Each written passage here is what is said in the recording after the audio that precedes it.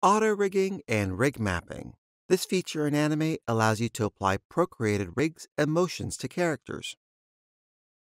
For example, you might have human rigs with motions for walking, running, or jumping, which can be applied to static characters to replicate connections and motions of rigs. Connections for rigs are made using existing Bone Tool features. Auto rig mapping. Rigs can be automatically applied to characters if parts of the rig and the character have same symbol names.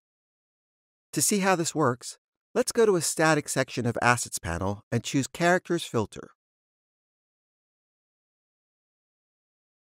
Look for a character named Farmer Green.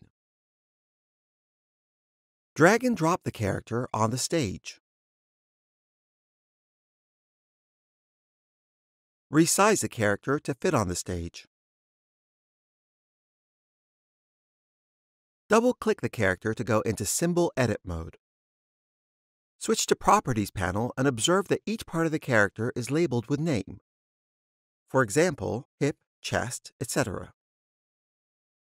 Switch back to Default tab of Assets panel and expand Animated section. Let's now look for a rig to apply to the character.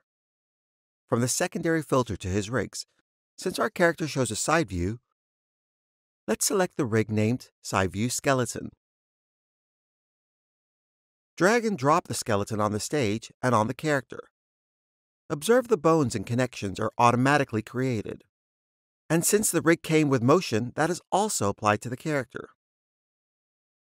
Set the loop span and preview animation on the stage.